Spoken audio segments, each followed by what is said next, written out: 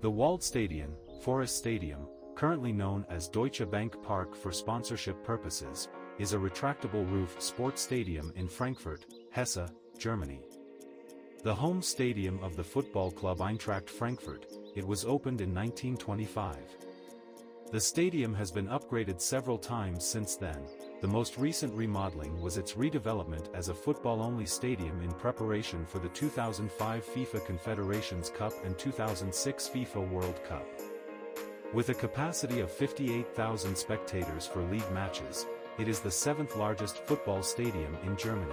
The arena has its own railway station, Frankfurt Stadion, on the national rail network. As part of a naming sponsorship by Commerzbank AG, the Waldstadion was renamed the Commerzbank-Arena on May 1, 2005 for 10 years. Commerzbank agreed to pay around €30 million to the city hosting company as part of the deal.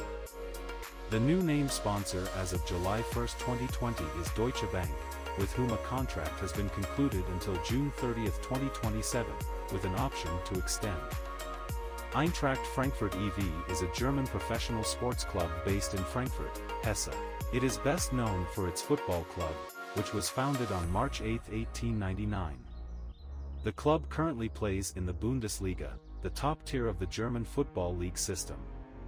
Eintracht have won the German championship once, the DFB Pokal 5 times, the UEFA Europa League twice and finished as runner-up in the European Cup once.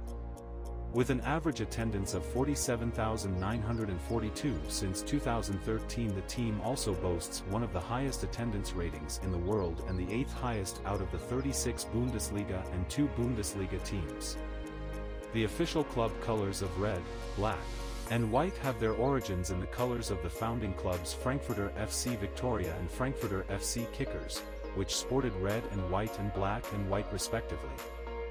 When the clubs merged, officials decided to adopt the colors of both sides. The club is nicknamed Die Adler, the Eagles, which derives from their logo.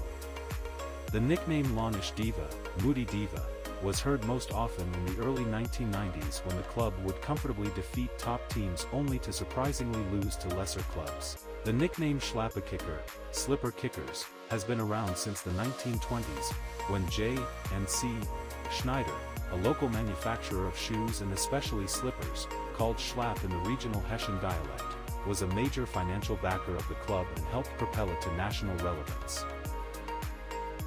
Take a tour to best stadiums and arenas all over the world to our channel's playlist.